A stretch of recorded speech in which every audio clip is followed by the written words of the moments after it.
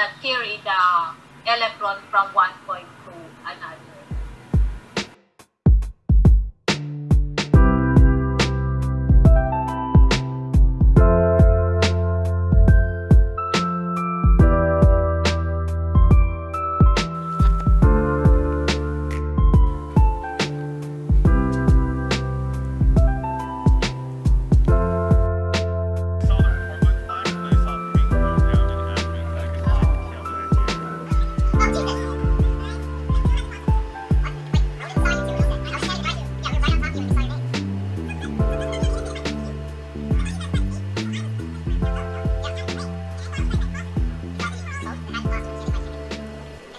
What I'm doing right now is writing my word of the day.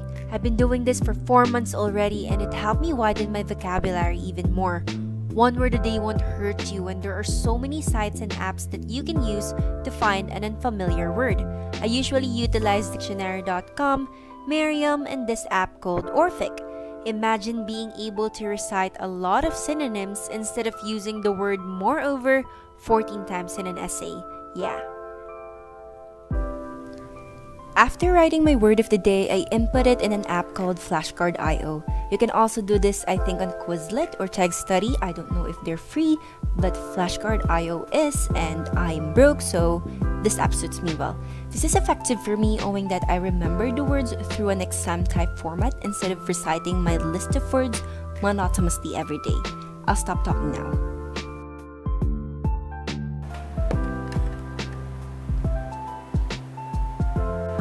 Let's be honest, you're probably gonna miss. Just take a shot. Look, someone else is shooting. It's your chance.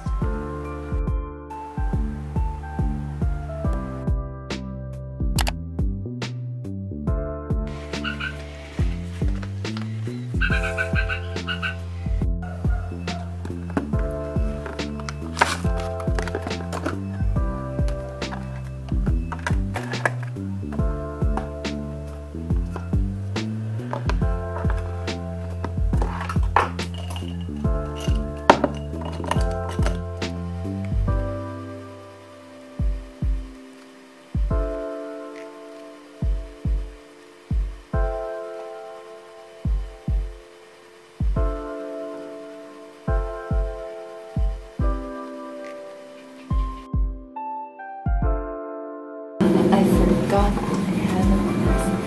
Now I'm kind of rushing because I really am. Jesus. I forgot it.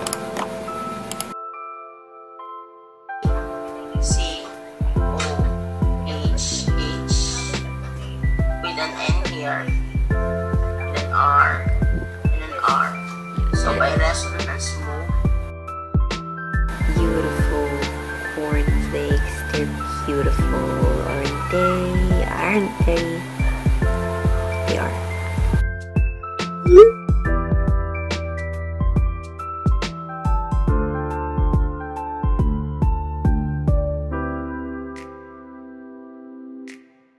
And it kind of matches. So one day, second. Right. I'm watching the Jodi Arias case, which is something that has been baffling me for weeks already. It's just gruesome. It's baffling, really mind-blowing, and tragic. Okay, so we have I know, I'm here now, in YouTube, instead of studying. This trip took you a little over 48 hours. I know. Hello, so I just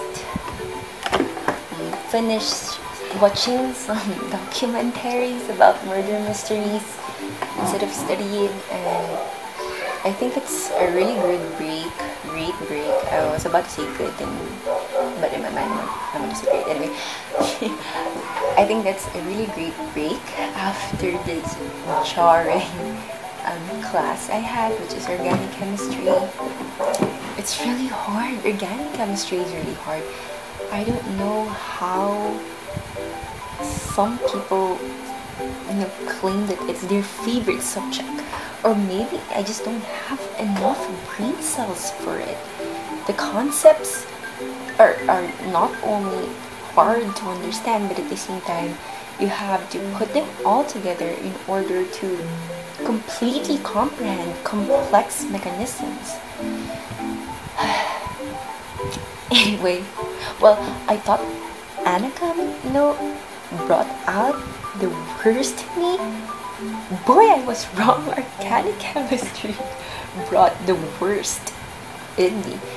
Anyway. So silver chloride, it will gain 1 electron. So to give a silver solid plus a chloride ion. Then hydrogen to 1 half-life.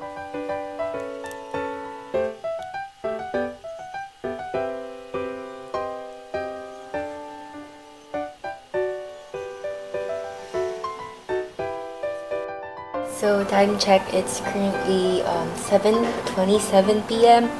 It's quite late because I just finished my last class at like 6 p.m.